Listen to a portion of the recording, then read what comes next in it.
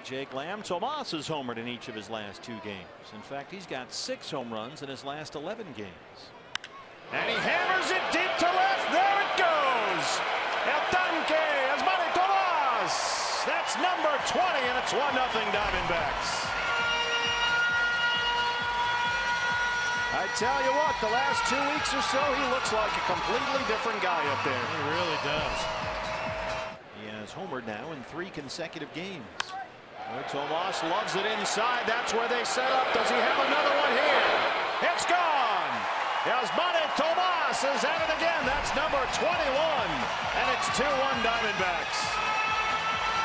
He takes Chase Anderson the other way. Yasmany Tomas will kill it if you work him inside, and that's where Maldonado set up that time.